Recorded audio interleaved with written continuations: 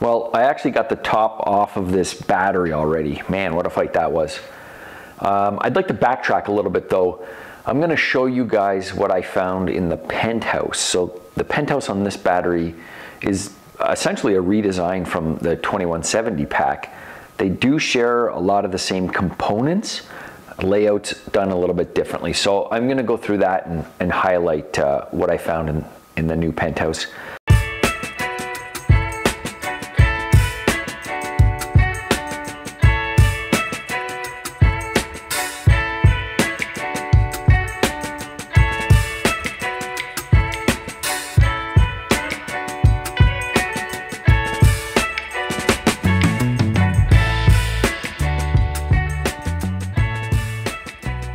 So Tesla still uses their own special fastener to hold the lid down on this Penthouse. And again, that's done for a very specific reason. You shouldn't be in there. There's no reason for anybody to be inside this Penthouse. There is very high voltage, again, peak voltage around 400 volts DC. There is no reason for you to be in there.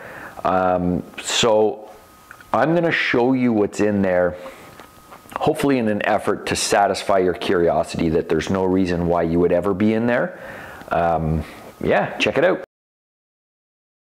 Penthouse is entirely different on this one. Same fasteners around the outside. This one has an access port. Presumably Pyro fuse underneath that. Interestingly, integrated into the top one, this is the plug for the high voltage charger. This is part of the top Penthouse. For comparison, I got a Model 3 one here. This is the typical Penthouse, Model 3.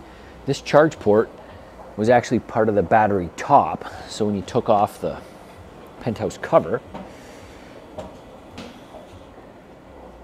took off the Penthouse cover, that would stay with the battery. So I'm not sure what I'm going to find underneath here. Something's maybe attached to that somehow. We'll investigate that further.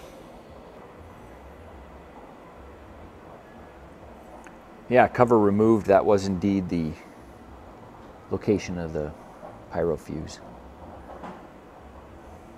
So we'll see what's underneath this guy. So lots of similarities underneath here. This charge port ended up just being a simple little retaining ring. Removed the retaining ring from the top and it came right off.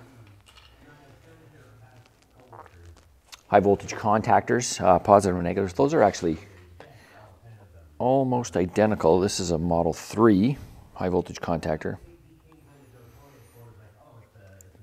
Pretty much identical.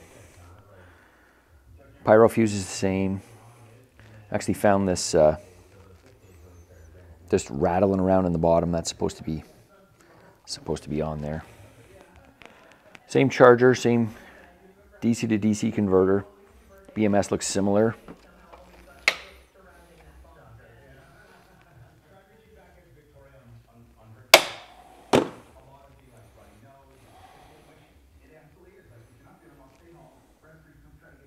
I'm going to do a quick little voltage check on it, see how charged this pack is, and then I'm going to start stripping it down.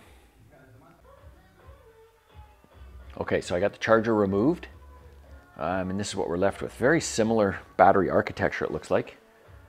So what we have is battery positive post here, negative on this side coming up to the two contactors.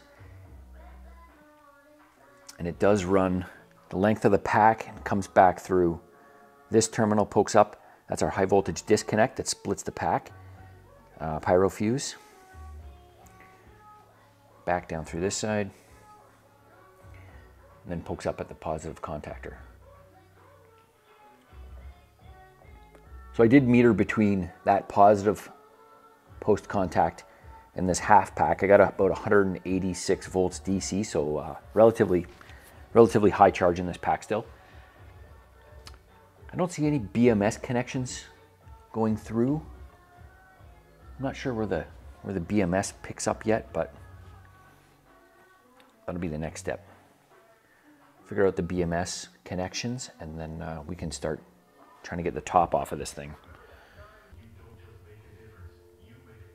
Well, I gotta give it to him. What a way better design than the Model 3. That's the 4 studs poking up from the battery. That was the BMS connection. Very simple, little 2-wire, easy to access.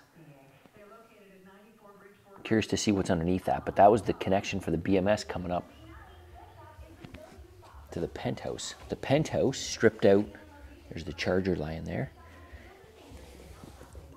New cooling header that just snaps into place with that, real slick.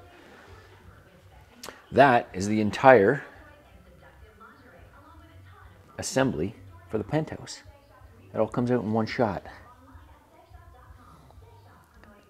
This is a much better design than the other one. I know none of this is considered serviceable anyway, but they certainly made it much more serviceable. So I appreciate that. So if you've never seen a Pyro fuse, that high voltage disconnect that I was talking about, I got a blown one here. I'll give you an example of this. So buried inside that pack is this high voltage disconnect.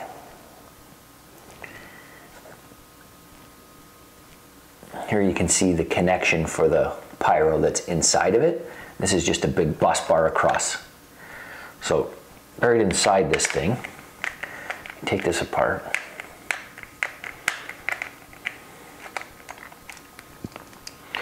What you'll see is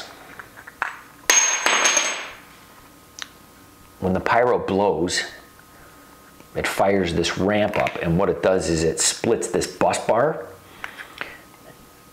And you can see it punctures this down, and deep inside this there's a ratcheting mechanism that prevents this from ever re-engaging. So once this blows, it's stuck down there, splits the pack essentially in half. So if in the accident somehow one of the contactors had seized on or had welded on or something, when this blows, this physically splits the pack in half, so it's safe for any first responders.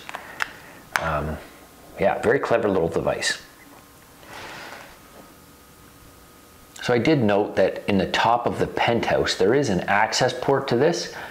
In the event it needed to be changed, instead of removing the entire cover, you just pop off the access port. What I would have liked to have seen is some sort of plastic flange around that, just to isolate the top. You are to be using voltage safe composite tools for all of this, but you know, in the event that there was some sort of an isolation error or pack damage, and you know, somebody gets in here with a regular chrome extension and contacts the side of it, just a little suggestion. Accidents do happen. So that's a pretty good overview on the new Penthouse design for the 4680 pack. You know, recognizing my opinion doesn't really count for much, but I think they did a great job redesigning this. It is a much simpler Penthouse, laid out a little bit nicer, much more serviceable, even though it's not serviceable at all. I did mention I have the top off of this battery pack already. That was quite the job. I got some neat footage on how I ended up actually getting the top off of this. So thanks for sticking with me on this journey. The next update I give you will be all battery related. We'll try to get some of these cells out. Thanks.